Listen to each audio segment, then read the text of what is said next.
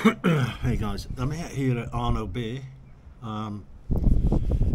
It's a little bit windy. I was hoping to get some flying done. It's not windy enough to keep the flies away, however, but I think it's a little bit too windy for the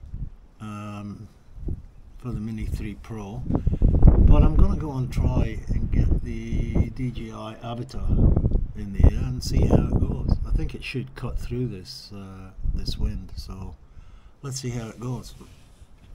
Charge up my battery from my headset last night and it is flat, so the flight of the Avata is cancelled for now until I get a charge. I've got it on a power bank at the moment and it should charge up fairly swiftly, but let's see.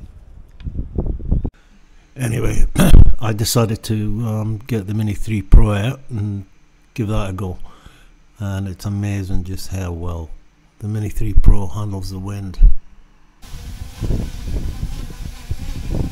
Okay, you probably see that the Mini 3 Pro is dancing around a little bit. It is fairly windy, but let's give it a I'll give it a flight, see how it goes.